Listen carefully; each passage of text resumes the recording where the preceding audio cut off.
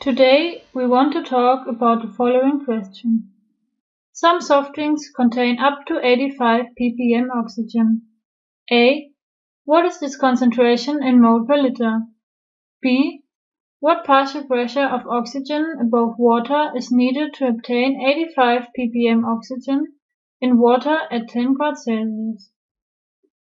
First, we solve problem A, the concentration in mole per liter. We have to think about the meaning of ppm. One possibility is the following equation. ppm of the component is the fraction of the weight of that component in solution divided by the total mass of the solution multiplied with 10 to the power of 6. Now we take a look on a second possibility to interpret ppm.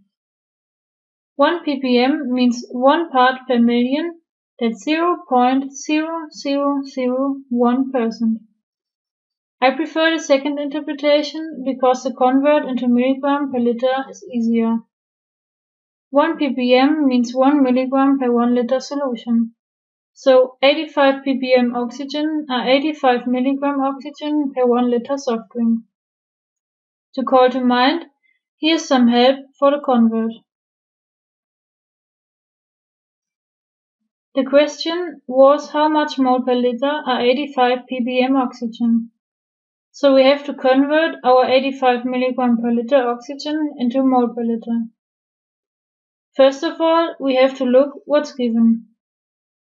The mass of oxygen is 85 mg, so 0.085 gram. The molar mass of oxygen is 32 gram per mole. We know which formula we can use with those parameters. N is the fraction of mass divided by molar mass. Now we have to fill in the known data and solve this formula. Our result is the amount of substance, 2.66 multiplied with 10 to the power of minus 3 mole. Now we need the concentration of oxygen. So the next step is to divide our amount of substance by 1 liter of solution to get the unit mole per liter.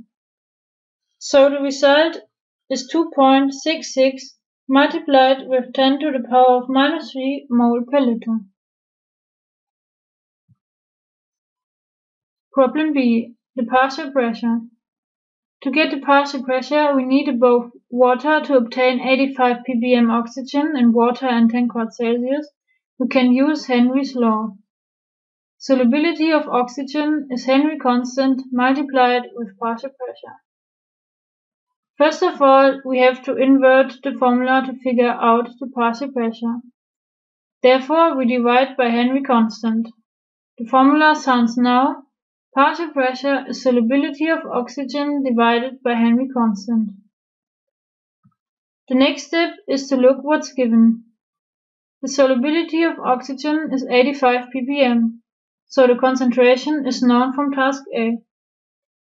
The Henry constant is also given, 1.71 multiplied with 10 to the power of minus 3 mole per liter per atm. Now we can fill the data in the inverted formula and solve it. The result of the partial pressure is 1.56 atm, that is 1.58 bar.